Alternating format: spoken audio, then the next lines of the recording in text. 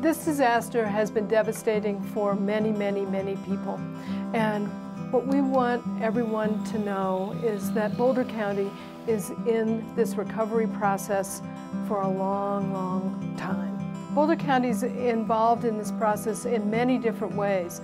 We're a member of the long-term recovery group. We're participating in a county-wide stream restoration plan. What are some of the continuing challenges people are having? And we're hearing it's access to their home. The resounding issue right now is people having the creek or rivers rerouted through their lands and their property and wanting to understand what the future is going to be holding for them. It's very hard to tell where it'll end up being because we're just embarking in that process. Debris is a big issue.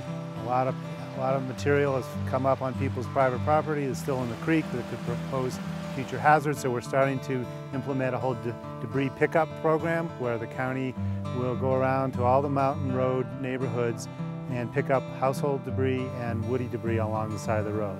This is going to take time. This is a long-term process, and it's going to be step by step, and there are things we don't know answers to right now.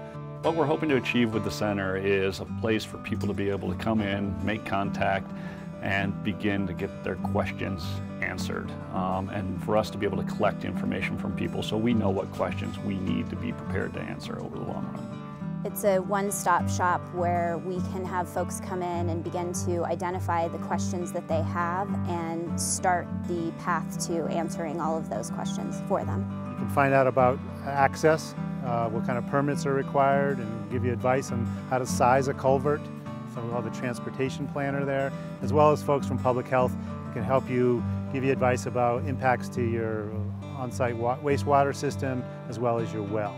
We can take a look at aerials on their property. We can look at the floodplain, floodway limitations. We can talk to them about our interim hazard mitigation review process that might be able to assist them looking at risks and hazards surrounding their property. I think the employees here at Land Use and in the county are extremely dedicated to working and trying to find solutions for people, getting questions answered when we don't know the answers yet. But we don't want people just to give up. We want them to continue to communicate with us what their challenges, what they need help in, and we will stay in contact and work together on this. We know that this disaster has been devastating for many people, many families. The resiliency of our whole community is really heartening.